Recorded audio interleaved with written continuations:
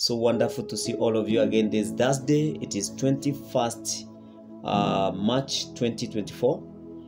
And as usual, every Thursday we meet for a Bible study. Remember, we are addressing the issues of doctrine. And of course, the doctrinal matters are very heavy. They are very wide. They carry too much. There's a lot that is carried within the scope of these doctrinal matters. So for today, the theme is on building solid faith foundations. That is our theme tonight. And we are picking this theme from Matthew chapter 7, verses 24 to 27. Matthew 7, 24 to 27.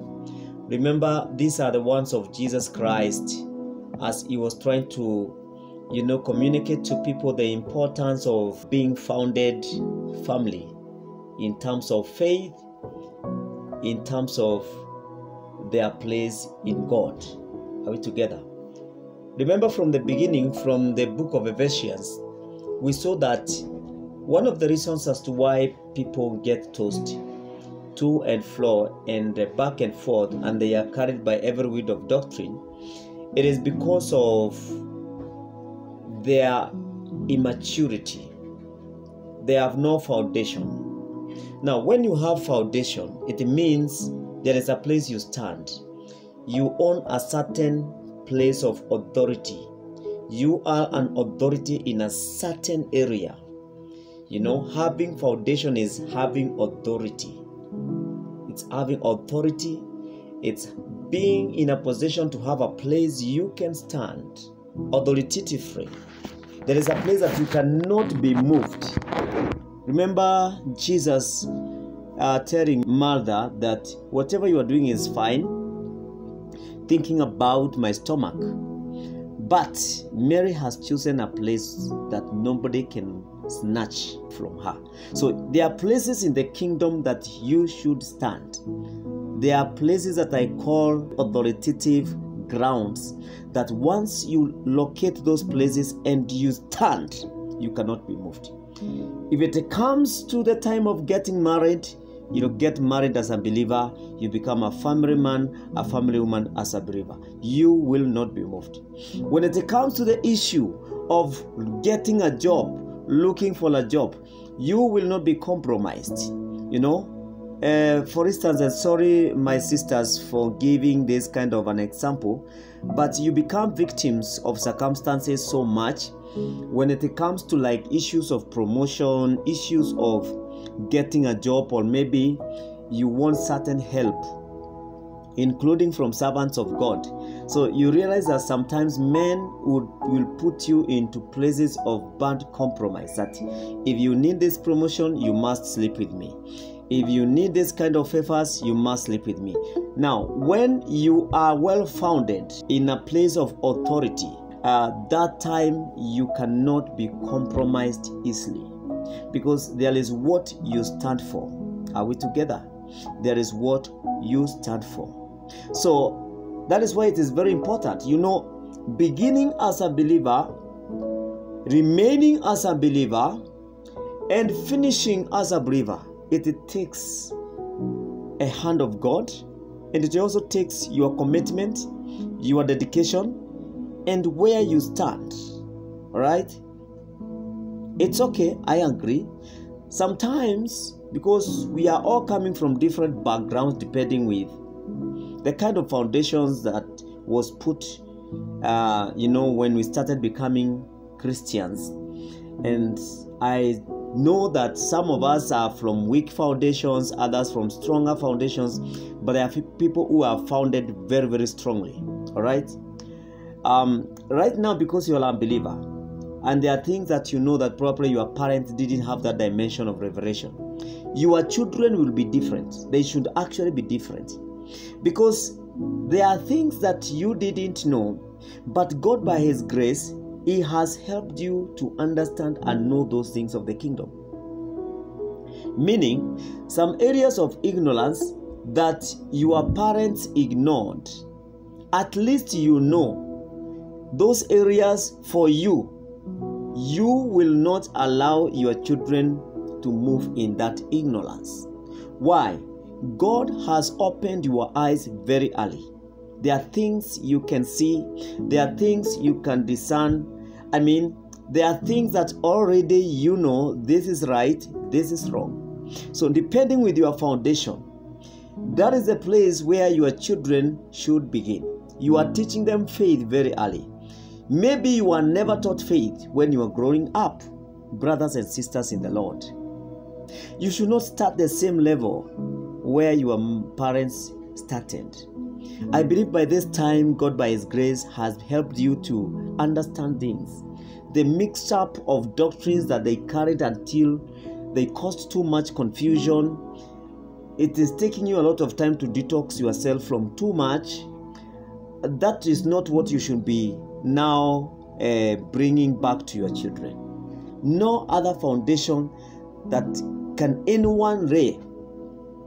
You can see that very well from 1 Corinthians chapter 3 and verses 11. Paul said that for no one can lay any foundation other than the one already laid, which is Jesus Christ. 1 Corinthians 3 verses 11. For no one can lay any foundation other than the one already laid, which is Christ Jesus. And that is why cults, false doctrines, this is where they mess people, because they come up with like another way of understanding God outside His word, outside the Holy Spirit inspiration, outside the counsel of God, and they are trying to bring out another way. You cannot know God outside His word. It is one that directs us towards Him. I want to talk about foundations and how we can be able to build solid faith foundations. The book of Matthew chapter 7 and verses 24 to 27. Listen to what the Bible says. Therefore, everyone who hears these words of mine and puts them into practice is like a wise man who built his house on the rock. The rain came down, the streams rose, and the winds blew and beat against that house. Yet it did not fall, because it had its foundation on the rock. So what made this house to stand? In short, it is not the ceiling. It is not any other part of that building. It is its foundation. Foundation. So, foundation is what defines everything. If you are lost today as a believer who claims to follow Jesus Christ, check your foundation. Verses 26. But everyone who hears these words of mine and does not put them into practice, the issues of practice that's coming, is like a foolish man who built his house on the sand. Just remember that the fact that this man built a house on the sand, that did not prohibit the house from being built. Even his house was well built. It went up and it was completed. But listen, the testing of the times, verses 27. The rain again came down, the streams rose, and the winds blew and beat against that house, and it fell with a great crash.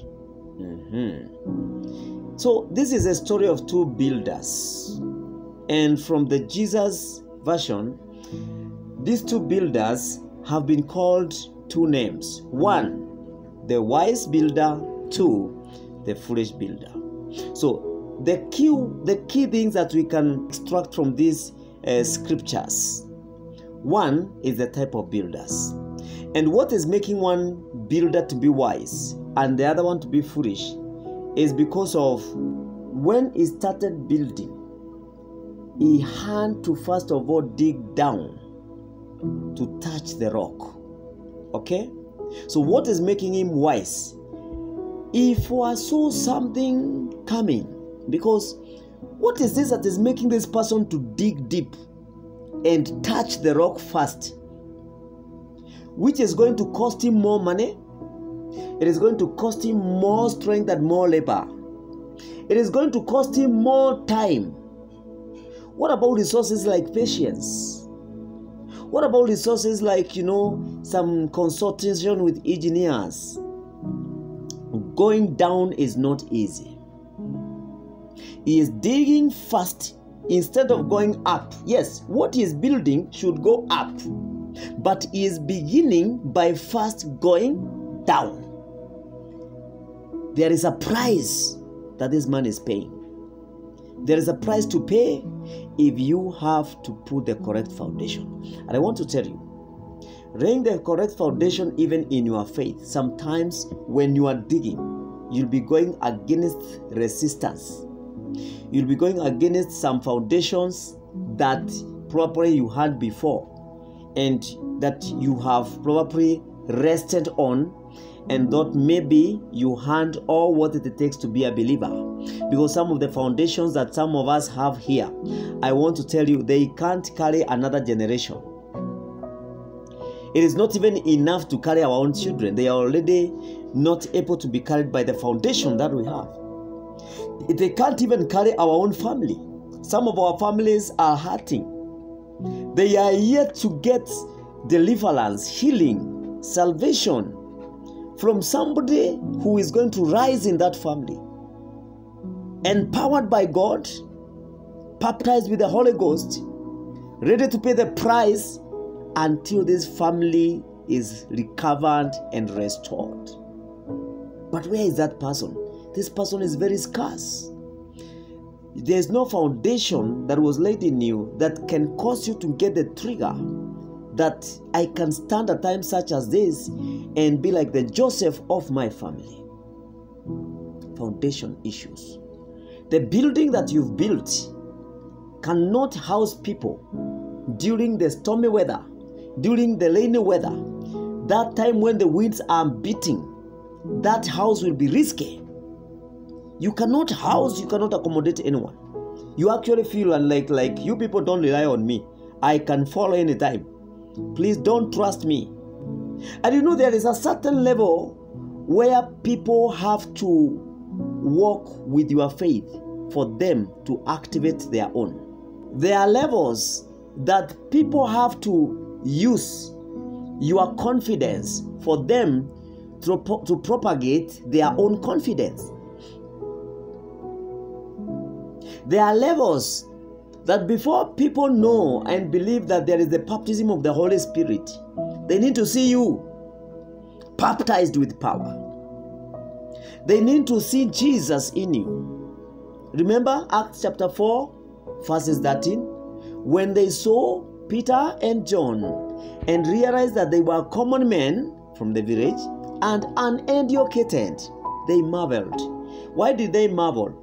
They not marvel because of the level of illiteracy. It's because of how these guys were so illiterate. But when they looked at what they are doing, it can't match. It can't match, completely not matchable. The kind of a miracle they have performed, who used to stay outside the church building, who cannot stand, who cannot walk. Running people entered the church, they left him there. Doctors entered the church, they left him there. Rich men entered the church, they left him there. Still a defeated man. But these uneducated local men, they said, we don't have money like the guys who have just passed by here. I know billionaires have just entered the church. We don't even have silver and we don't have the gold they have. We are broke, but not in terms of faith. There is something that we carry that we can give you. In the name of Jesus Christ of Nazareth, rise up and walk. So the guy received total healing, total restoration. He stood up, and the Bible says that he followed them in the church. Now, there are people who need to see something to follow. Now, if your foundation is so weak that there is nothing that you can show, remember, you are helping the devil to continue dominating your family. This person who is digging to first of all locate the rock, he is paying a heavy price. Some of us, there are things that have not been seen in our family because nobody was ready to dig. Those who went ahead, they just laid the building on the sand, because laying it on the sand, there is no price to pay. It is easy. Lay it there. In 1 week, the building is complete. That time when you are completing, the one who is trying to look for the lock, even in 2 weeks, he has not even started building. Why? He wants to make sure that the foundation is sure and firm. Now, this rock in this sense is Jesus Christ.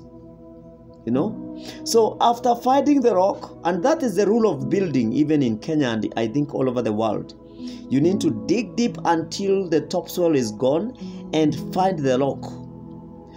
Because there are things that you will never stop.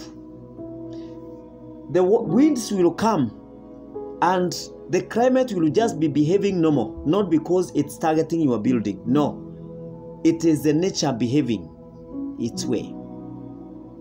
Heavy rain will fall, not because they are targeting to bring you down, not even because they are testing your building. No, it is the nature in its behavior.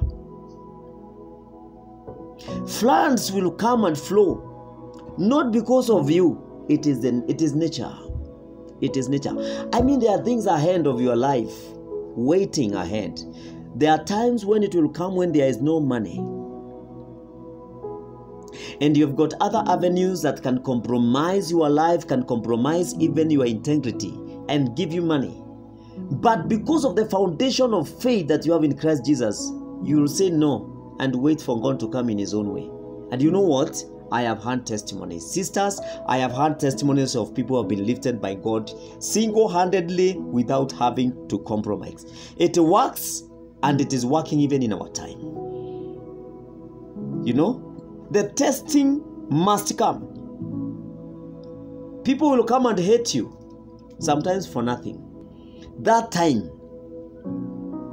because you said you want to be an apostle like me, because you said you want to be a prophet or a prophetess, because you decide to be a pastor, you decide to be an evangelist, can you be able to preach to people who hate you? Because it is possible that some of the people that you will be leading, they actually hate you.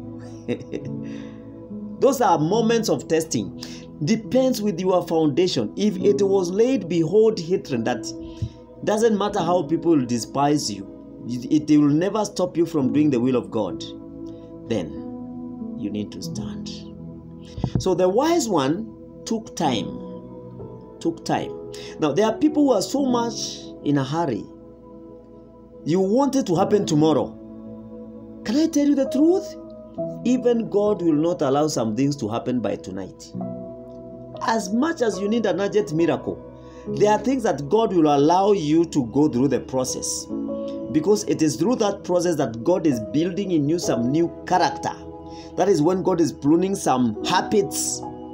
You know, that is when God is working on a lot of attitudes in your life.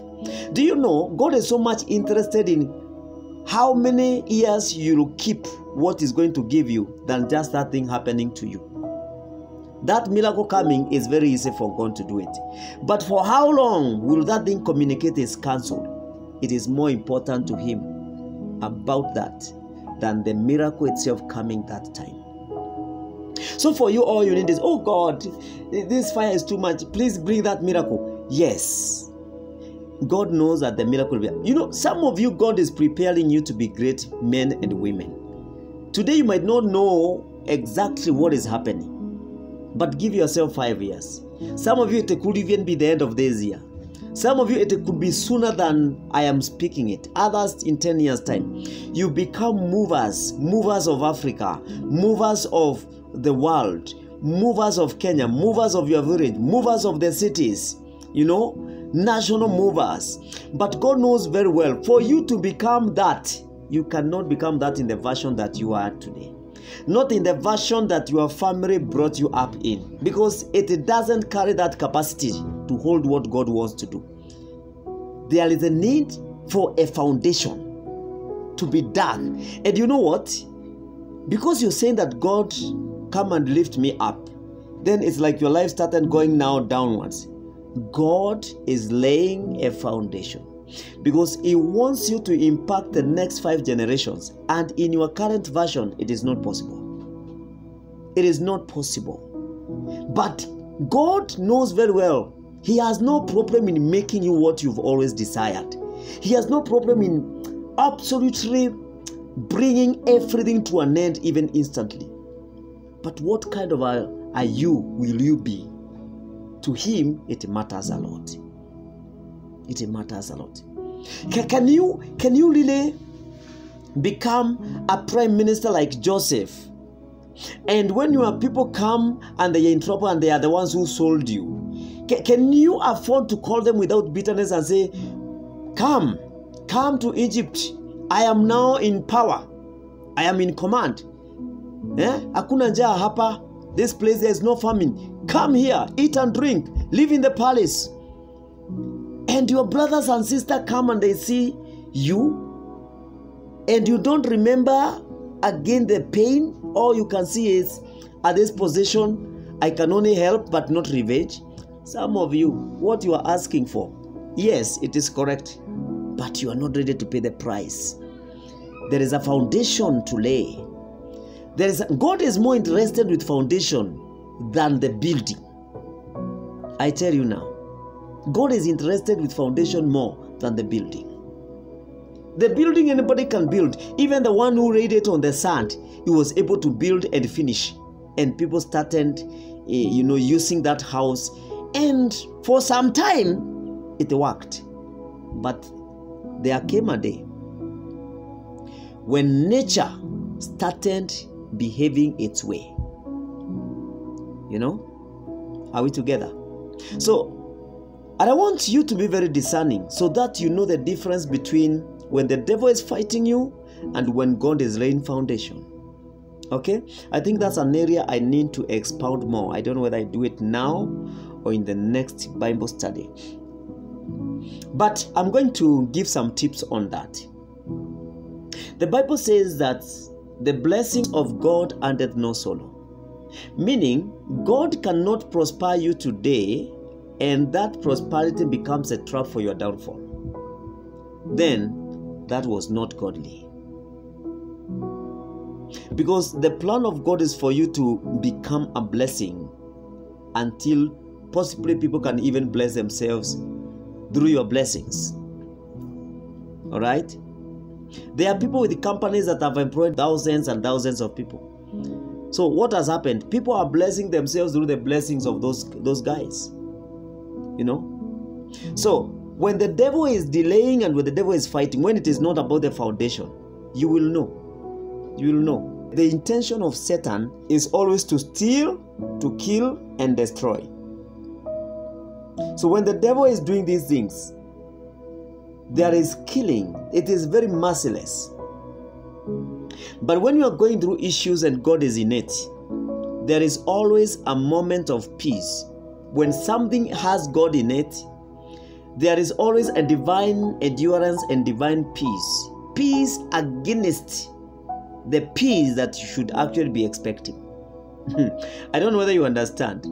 I was talking to some people somewhere in an office today, and they were telling me that we are going through tough times, but for reasons we don't know, we are at peace. And I told them, if this is what you are going through and you are at peace, then it is not demonic. And just in case the devil is in it, God is aware. And God will use this season to make sure that you become the best. There are things then that God wants to do so that He can shame the devil once and for all. There are moments that God will allow the devil to do things his way. I'm saying allowing, not sending, allowing. He knows the devil is trying to interfere with his people. But God will allow the devil, and the devil will look as if he is winning. But then God knows that I wanted this guy to reach his climax, like the way he reached in the days of Job. Let him reach his climax, and I'm going to destroy him permanently in the life of this sister, in the life of this brother. There will be no traces that there was such a thing happening in their lives. I was saying that there is a price to pay for the correct foundation to be laid. So there is digging. There is digging. There is digging. So this man had all the time digging. And the Bible says that the rain came down and the streams rose. So when he got to the rock, he started now building. And the winds blew and beat against that house, yet it did not fall. Yet it did not fall, because it had its foundation on the rock. That is Matthew 7 verses 25. Now, the reason as to why this building did not come down is not because of the stones that built it. Okay? It is not because of the stones that built it. It is because of its foundation, where it was built. The foundation makes the difference. Some of us, we need to deal with foundations. Our foundations cannot carry us far. Our foundations will allow us to have money, but temporary prosperity, because we have not been able to overcome the demons that restricted our family. If it's a marriage, you realize there are so many patterns of divorce in probably your family or even from the village you come from. There are patterns. What are you waiting for? What have you done to deal with that foundation? Because if you see something happening, then it has a place where it picks its strength from. There is a place that feeds it with power, with strength. There is a foundation to break. God does not bless you this year and then next year you become a pauper. If that is a trend, probably there is a foundation that needs to be broken, that carries demonic influences as far as finances are concerned in your life. You know, sometimes you can be making a lot of money, but when you look back, there is nothing that you can see and say, okay, I don't have money, but at least I have this thing. What are you holding? What can you show? What is it that you can really say, I did not just come here to exist and survive, but I am making progress in life? Because some battles that you are fighting battles that are picking their strength and power from their foundations. So what you need is to break that evil foundation, is to deal with the foundation.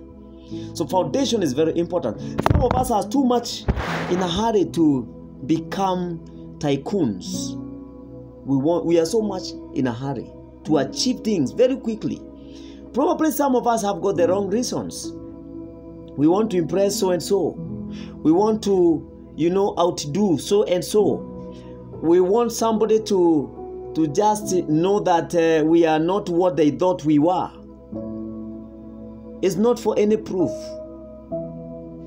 But in the next 10 years, will you still be talking about that success? Will you still be talking about that victory? So foundation is very important. How you do things is very important. Some of us, we are not committed, to even finding time of our very own that can help our lives, that we may have a firm foundation that believes and trusts in God. You can easily find yourself consulting a witch doctor or a diviner somewhere, because somebody is saying that person is healing God. He can give you the star and tell you what is troubling you. Some of us, we are so weak that we are even reading from the newspapers what the star is talking about us. What is the star advising today about my life? Things from men, things from marine spirit and the spirits of the air. We are consulting with those things. Why?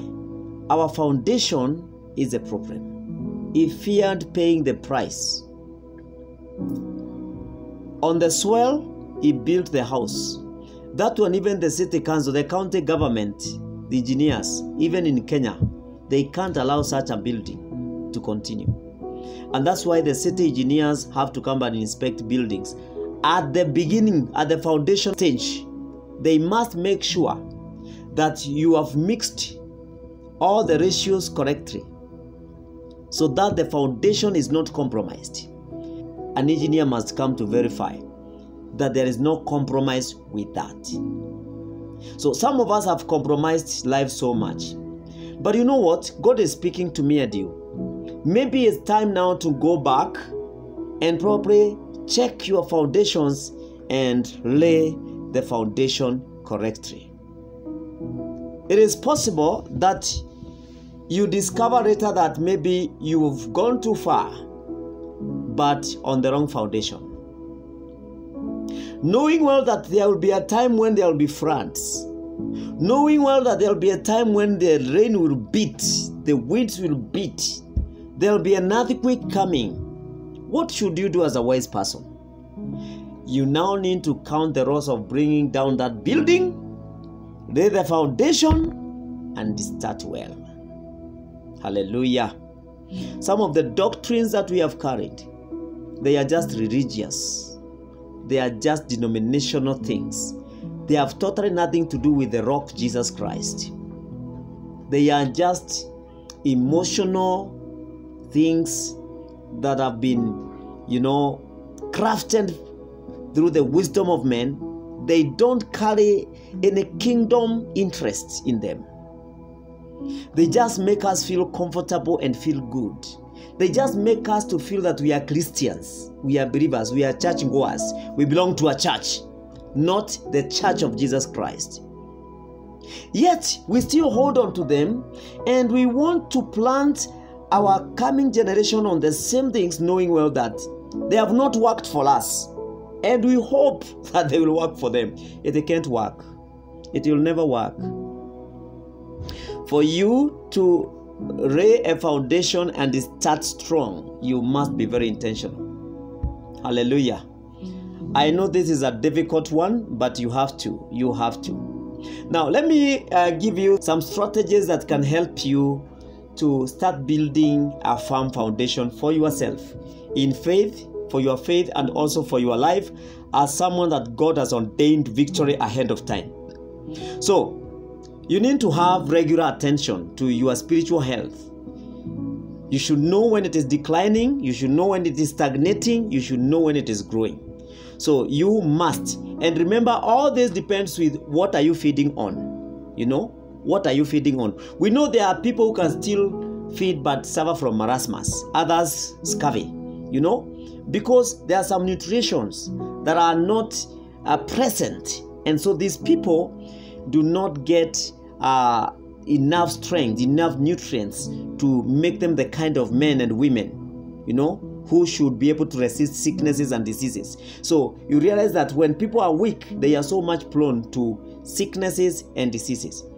This is the same thing with the spiritual growth. Without regular attention, feeding, and all along trying to do some audit, it might not work out for you. Now, strategy number 1, you need to have your own definition of what you'll call your spiritual growth and the kind of foundation that you want to lay. By developing faith, all the time ask yourself questions. Am I really developing my faith?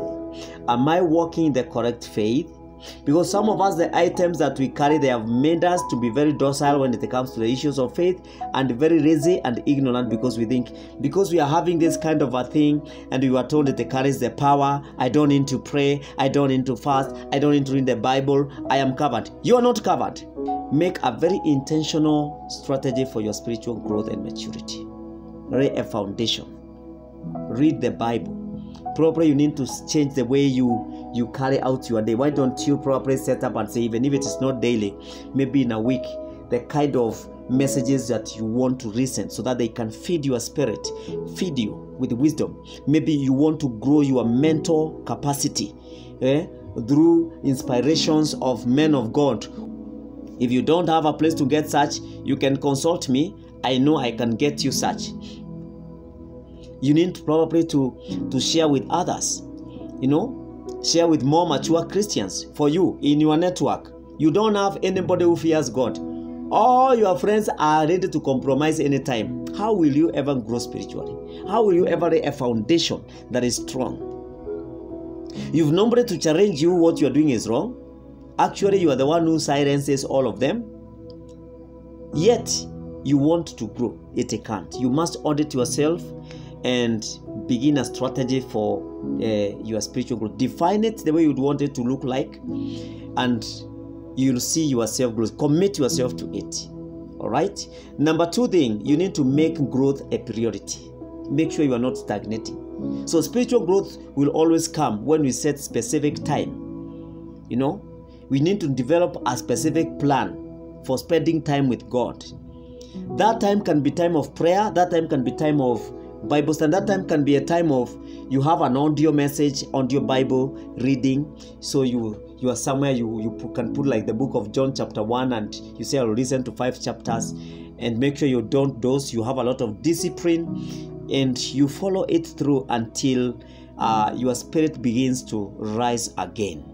You know, you begin to grow. You will hear things that you didn't know exist in the Bible, and some of them will communicate the solution to the kind of problem that you've always struggled to find solution. Number 3, because of time, you need to set a personal goal for yourself. Goals that we set for ourselves are more motivating than goals that someone else sets for you. So you need to write goals, probably maybe even on a paper. Place them somewhere. It could be on the door. It could be on your laptop. A place that will always remind you in the morning, in the afternoon. You know, you can set a goal and say every afternoon, I'll now be going for lunch hour service to hear the preaching. That's a goal. Maybe I'll be listening to a preaching for 15 minutes. You know, I'll be reading the Bible. Maybe you look for a book.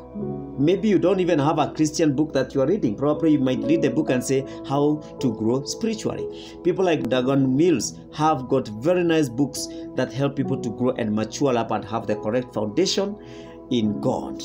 And for both their spiritual life, holistically, they are able to pick up their lives. All right? Now, strategy number 4 I'd want to give you is identifying the key resources that you need to make those things that you are deciding, the goals that you want to achieve, to work.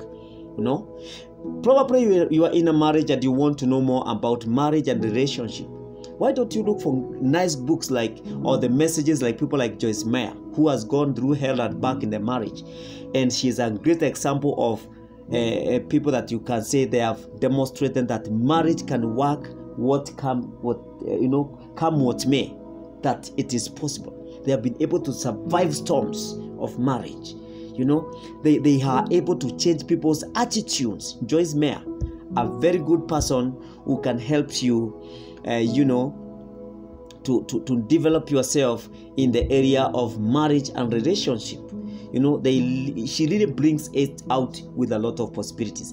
Some people are being overcome by attitudes in life. Some of those attitudes is what you got from your family background. So it's not easy for you to break them down.